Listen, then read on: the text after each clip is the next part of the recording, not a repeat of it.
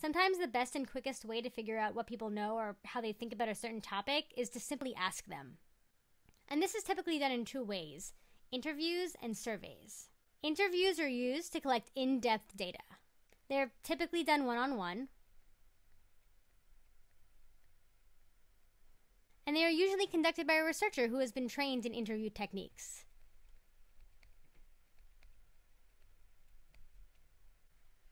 So interviews can be guided, or they can be unguided.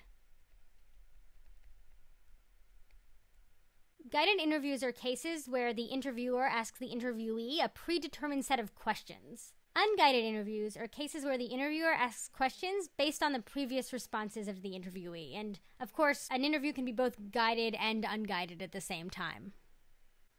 Surveys, which are also known as questionnaires, are useful when you want to collect a lot of different information from a lot of different people.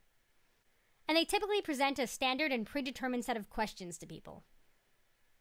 Like interviews, surveys can also be one-on-one, and these would be cases when maybe the researcher is sitting down with a participant and directly asking them questions. However, surveys can also be done on paper or even online. So let me note that here.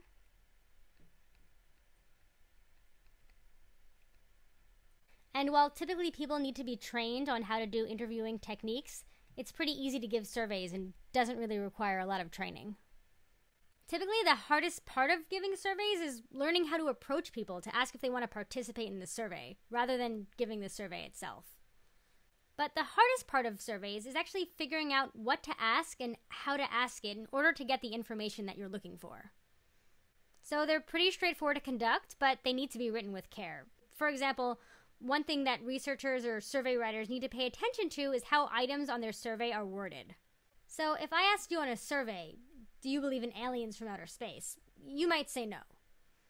But if I asked you whether you believe that there might be life somewhere else in the universe, you might have a different answer. And these are called wording effects.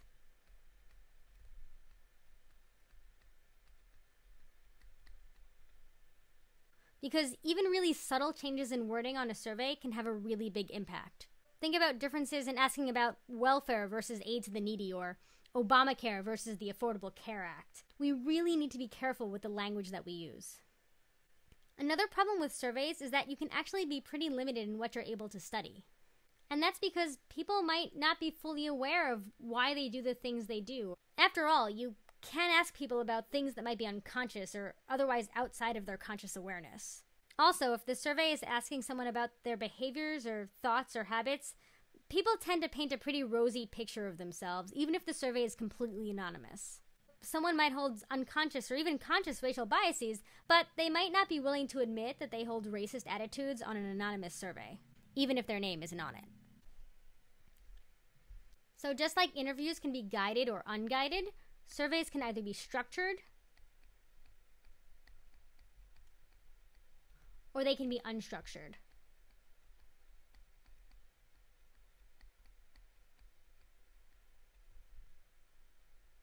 On an unstructured survey, you might ask open-ended questions. Maybe something like, how satisfied are you with your current relationship?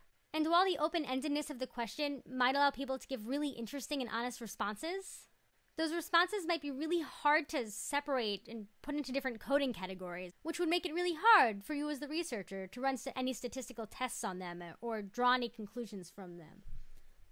Structured surveys use closed questions.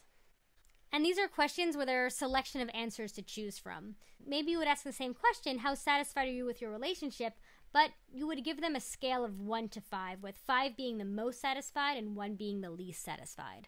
And because of this, you're able to add a quantitative measure for a somewhat qualitative question. However, by doing this, you might be missing out on the really interesting answers that participants may have given in an open-ended survey.